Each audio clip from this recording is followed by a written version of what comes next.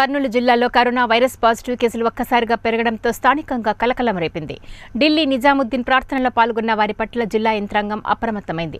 వారందరినీ జిల్లా యంత్రాంగం గుర్తించి క్వారంటైన్కు తరలిస్తూ ఉండడంతో స్థానిక ప్రజలు భయభ్రాంతులకు గురవుతున్నారు.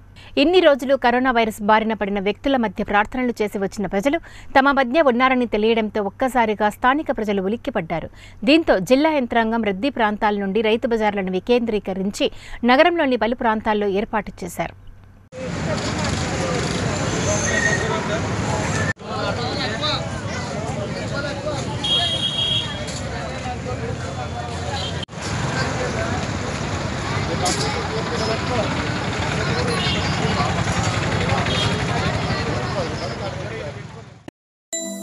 ఈ వీడియో మీకు నచ్చినట్లయితే మా ఛానల్ ని సబ్స్క్రైబ్ చేయండి, లైక్ ఇవ్వండి, మీకు నచ్చిన వారికి షేర్ చేయండి.